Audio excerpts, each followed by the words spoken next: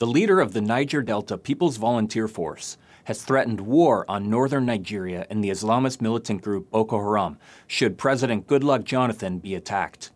The threat does not mean a declaration of imminent war between the North and South. However, it reveals the deep tensions in Nigeria and spell more lasting trouble for the oil-producing country. Asari Dokubo issued the threat from the capital Abuja, where he has resided in part during the government's Niger Delta amnesty program.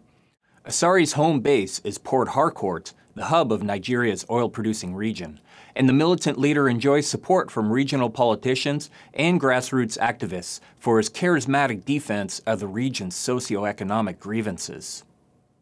During its height in the mid to late 2000s, Asari commanded a few thousand armed militia from supporters of his ethnic Ija Youth Council. Operating alongside the movement for the emancipation of the Niger Delta, Asari's band of militia destabilized the oil-producing region to the extent that upwards of 800,000 barrels per day of oil production were taken offline from pipeline sabotage and other attacks. Tensions in the Niger Delta have been moderated as a result of President Goodluck Jonathan, who, like Asari, is an ethnic Ija from the region, giving the region's elite prominence and influence over national political and economic decision-making. But Jonathan's gains for the Niger Delta from occupying the presidency have meant a loss to others, notably Northerner elite who had held the presidency under Umaru Yar'Adua, who had died of natural causes in 2010. Jonathan, then vice president, succeeded Yar'Adua, and while this succession complied with Nigeria's formal constitution, it upset an internal power-sharing agreement that would have seen Yar'Adua represent the presidency on behalf of Northerner interests until the 2015 national elections. The relative loss of power in northern Nigeria has inflamed tensions to the extent that Boko Haram, or the other Islamist militant group Ansaru, carry out attacks on northern Nigerian soft targets almost every other day. Though these groups don't have the capability to spread beyond the north, their insurgency is intended to wear down the Jonathan government in hopes of extracting political concessions.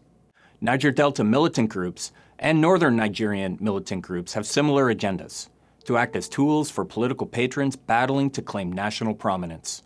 The militants have a degree of freedom to maneuver and conduct their operations, which have largely been constrained to their home regions.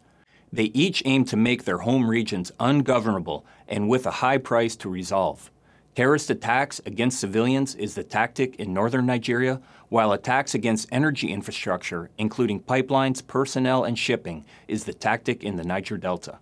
Because national elections in Nigeria are not going to be held for another 2 full years, there is little room to negotiate accommodation in the short term, given the ultimate objective of securing political office.